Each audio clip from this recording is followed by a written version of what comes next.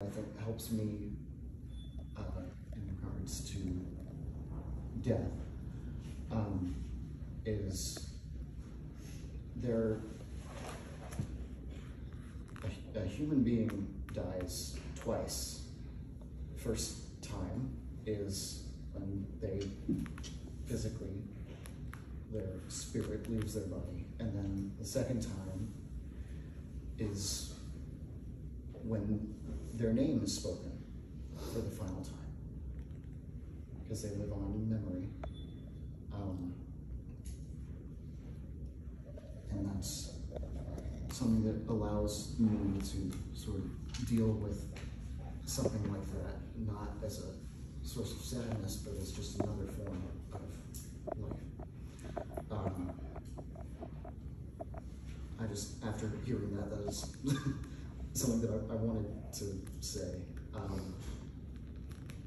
And now, for something completely different, I wanted to share the story of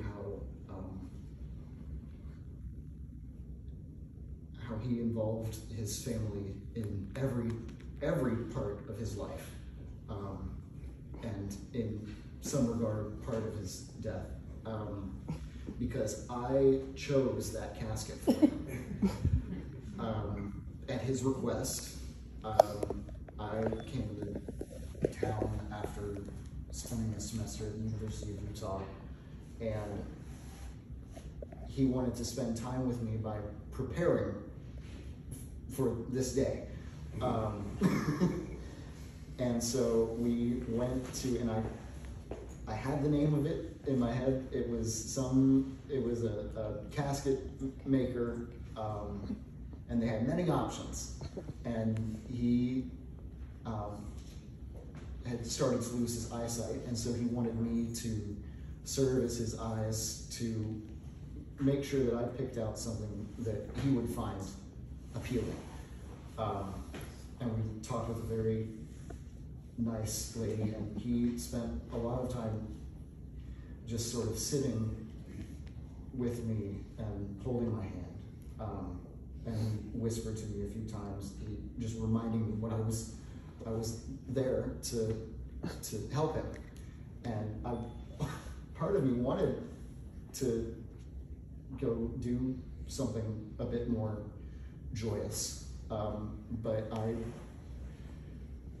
by the time we left and we had picked up, this one is called the Vanguard,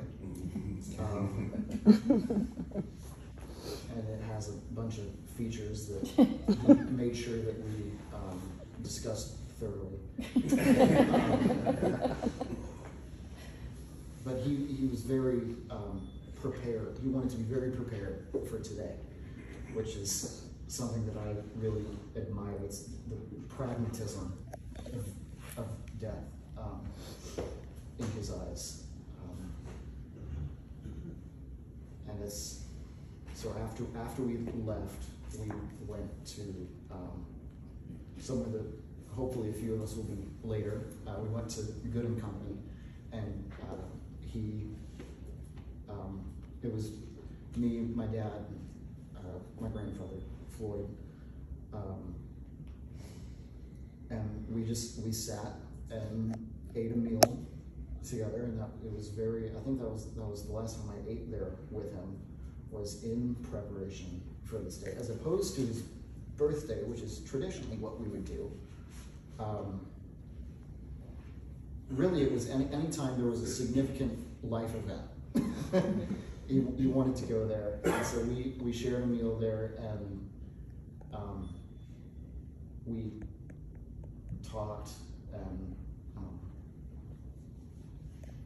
just shared presence. I can't really talk about what we talked about because it was a whole bunch of nothing, but the actual substance of the conversation I don't think is important. I think what was important was that we spent that time together, and that was how he wanted to spend every moment of his life with family.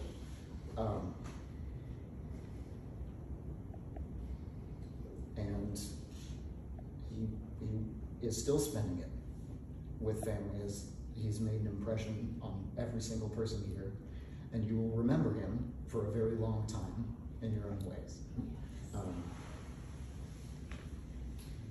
And with all of the record keeping our family does about our family lineage, he will be remembered for hundreds of years, and so he will live on for hundreds of years.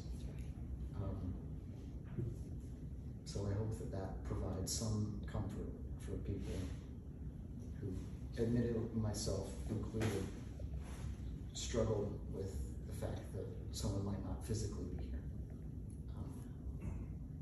But they're still in memory.